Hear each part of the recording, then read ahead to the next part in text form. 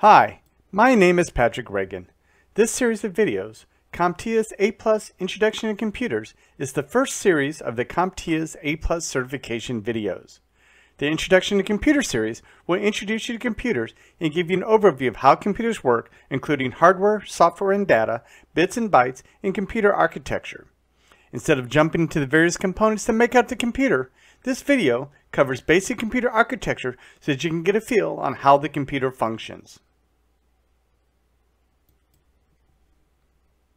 Computers are sometimes referred to as control flow computers because computers follow step-by-step instructions that tell them what functions to perform, such as retrieve data, manipulate data, and write or output data.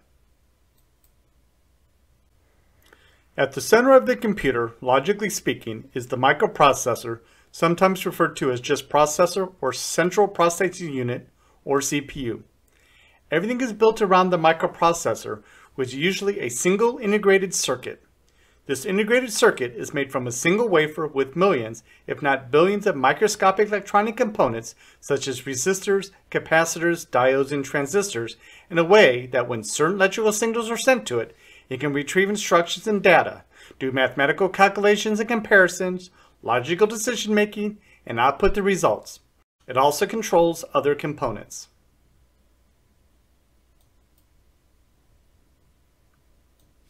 The CPU performs the following: read instructions from memory, communicate with all peripherals over the system bus, controls the sequence of instructions, controls the flow of data from one component to another component, and performs the computer tasks specified in the program. The processor cannot successfully perform any task by itself. It requires memory for program and data instructions, support logic, and at least one I/O input-output device used to transfer data between the computer and outside the computer.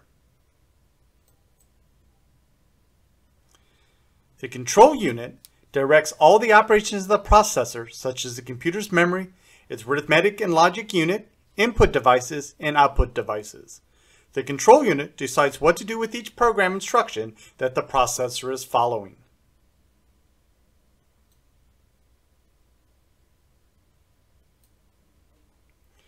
The Arithmetic Logic Unit, or ALU, performs bitwise logical and mathematical operations on the binary number. Remember, processors don't work with decimal numbers like we do. Instead, processors work on binary numbers consisting of zeros and ones.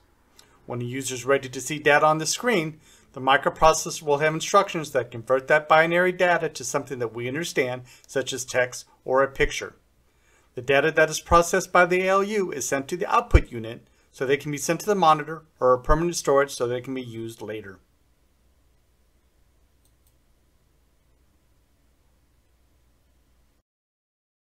The registers are small memory spaces in the processor to temporarily store data so they can be manipulated. For example, you may have two registers called AX and BX. Step 1, you first move the numbers 3 into AX, and then step 2, move the number 5 to BX. Of course, the 3 and 5 are written in binary numbers consisting of on and off signals. Now that the two numbers are in the CPU, step 3, you can perform a bitwise function that adds the numbers together. We all know that 3 plus 5 is 8. Of course, the 8 will be represented by a binary number. Step 4, you can store the results in another register so they can be used for something else. You could also save it to the memory or RAM, or output the number to a device such as a monitor or printer. The cache is used to store frequently used data and instructions so that the CPU does not always have to grab it from the slower memory. Since the cache is part of the processor, it's typically running much faster than the data stored in the memory.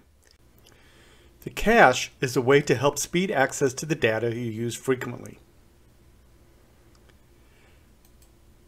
The memory of the computer will contain instructions that the processor is following and the data that is manipulating. In computers, the primary memory is known as random access memory, or RAM. Instructions are fetched or read from the memory, while data is both read from and written to memory. The instructions and data are moved along a bus. A bus is a group of signal lines that transfer electrical signals between different parts of the computer. Usually, each signal line can carry a single bit of data, an on signal or an off signal.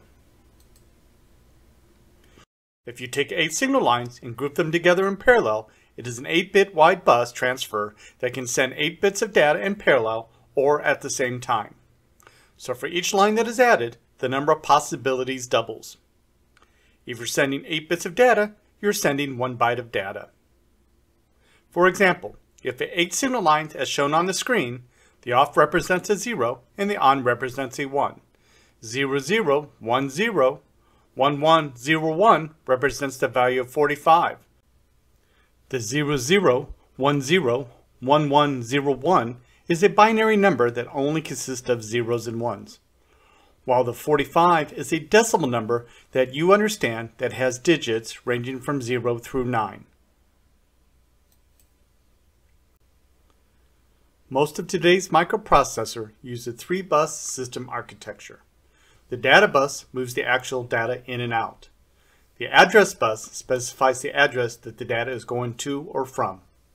And the control bus has various signals to make it all come together, including the state of the current access, such as errors, read or write, or if it's a valid address. It also includes reset, interrupt lines, and clock input. If your bus has more signal lines, the bus can transfer more bits at a time. A 16-bit bus can transfer 16 bits of data, which is twice as much than an 8-bit bus. Many processors have 64-bit data buses, which means it can transfer 8 bytes of data at once. The address bus specifies the memory address the data is going to or from. It also specifies how much memory you can access. A higher number of signal lines means that you can specify a bigger number in binary, which means you can identify more addresses. So if you have one signal line, the only addresses you can send to is 0 and 1. But if you have 2 address lines, you can send to 4 different addresses as shown on the screen. And then if you have 3 address lines, you can send to 8 different addresses. For each line that is added, the number of possible addresses doubles.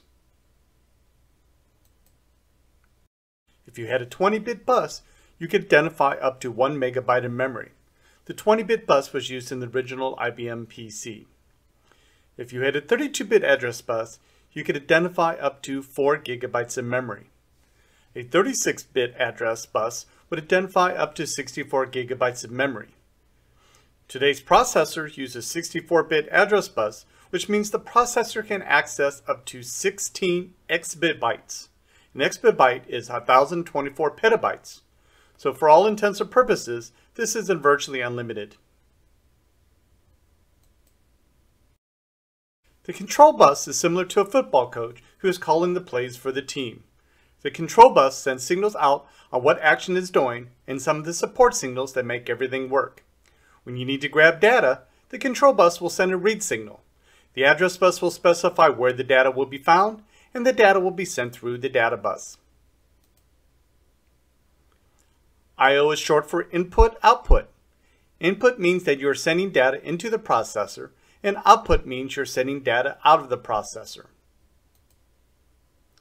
The main function of the input unit is to allow the user to input data that needs to be processed. Of course, the CPU is following instructions from the application software so that it knows what to do with the input data. When you type something with the keyboard, you're entering data to be processed. The same with the mouse or joystick as you move a pointer on the screen. The scanner will digitize or convert a picture into pixels or dots, which can be processed by the processor.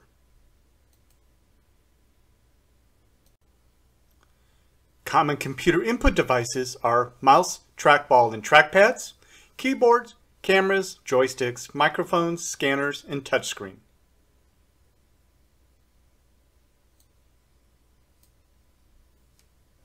The main function of the output unit is to send data that has been processed to an output device and formatted for a user to understand it. The data that is sent out through the output unit to an output device such as a monitor or printer, which both can display or include text and images. Two other common output devices are speakers and headphones, which send sound out. Common computer output devices are monitors, speakers, headphones, printers, plotters, projectors, and touchscreen. You can create a document with your keyboard or mouse, or scan a picture, which inputs the data as pixels or dots. Both of these are input. They will be processed by the CPU and written to memory. When you're done modifying the text in picture, the text picture will be read from memory by the CPU and sent out to the monitor. If you decide to print the document, the CPU will read the memory again and send the text and images to the printer.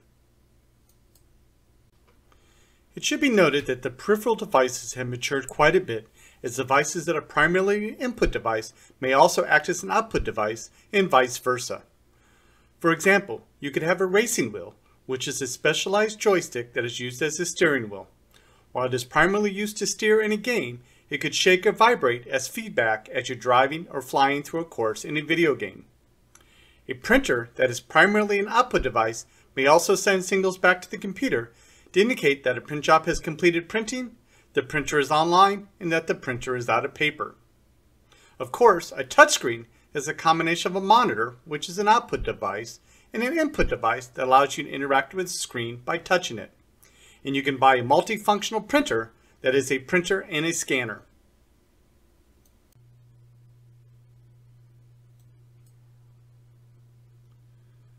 The primary memory or storage in a computer is RAM, which is temporary memory or short-term memory. The primary memory is relatively expensive as well as faster compared to secondary storage. Unfortunately, primary memory is volatile, which means that it does not retain its content when the power is off.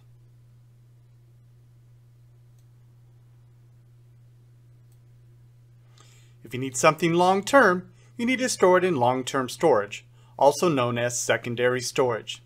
The most common long-term storage devices are hard drives, which allows data to be retrieved at a later time. Other long-term storage devices are USB drives and flash drives. Of course, today, you can always store remotely on a shared folder on a server or in the cloud.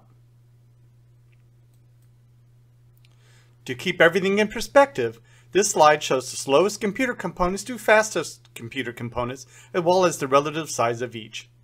The processor is the fastest and has the smallest amount of built-in memory. The processor is the next fastest memory and is larger than the memory that is in the processor. The slowest, as well as the largest, is the hard drive, which is used as long-term storage. Since the processor has to wait for the slower memory to feed its data and instructions, the processor includes the cache to store what it thinks will be the data and instructions that it needs next. If it's not in the cache, it will then pull it from the slower memory. Most hard drives also have its own cache to help feed the memory on what it thinks the memory will need next.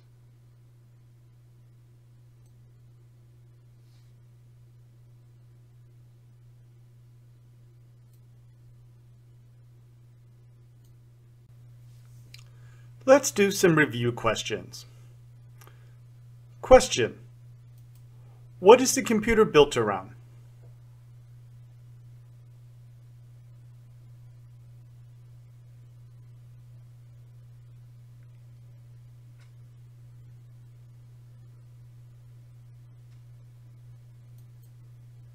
Answer: microprocessor, also known as the CPU and processor.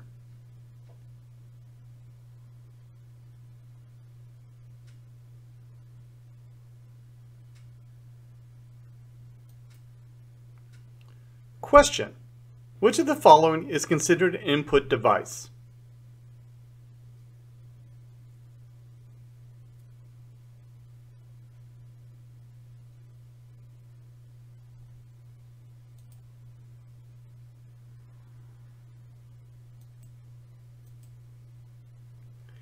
A keyboard and stylus. A stylus is a device that looks like and functions as a digital pen.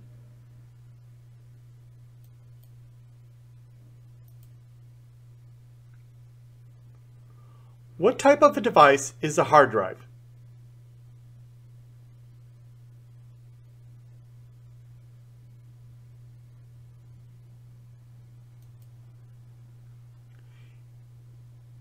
Answer: secondary storage.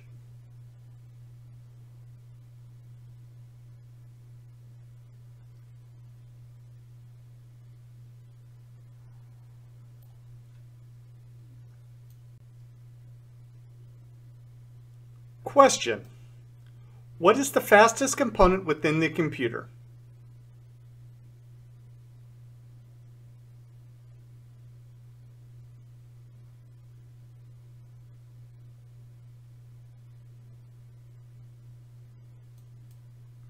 Answer: the processor.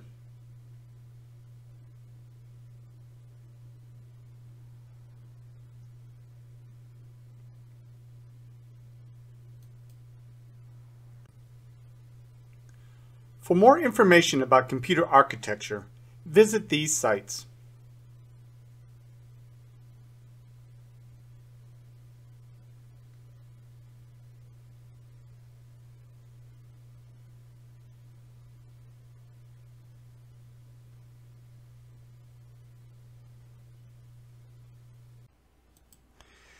In summary, at the center of the computer is the microprocessor, sometimes referred to as just processor or central processing unit, or CPU.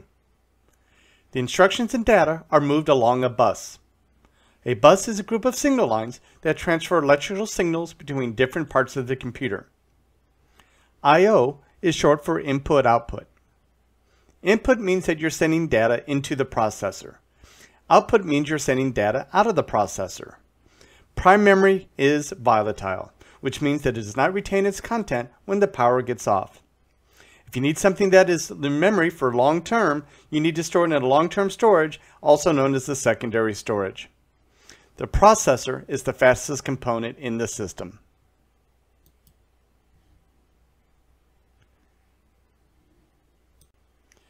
Thank you for watching this video. Look for part 4 of this series. The next video in this series is CompTIA's A+ Introduction to Computers, Part 4, Software. Thank you.